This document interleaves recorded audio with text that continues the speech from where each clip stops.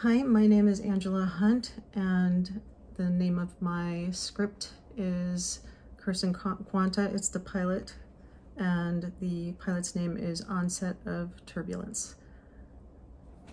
So the idea for Cursing Quanta actually came from the world's worst vacation that I ever went on with my sister, and half of what is in the script actually happened to us. And I would actually dare anyone to figure out which parts happened and which parts did not.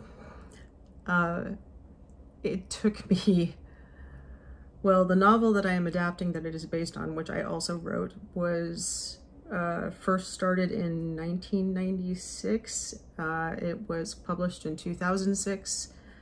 And so call it a decade. And then the script itself just evolved over the years, because at first it was going to be a movie, but there was too much, and then it became what it is now, which is the series Cursing Quanta. This is not the first script I have written. I have actually written multiple full-length screenplays for movies, and actually this is my second television script. The others were specs. One was for Leverage, and the other was for Star Trek Voyager.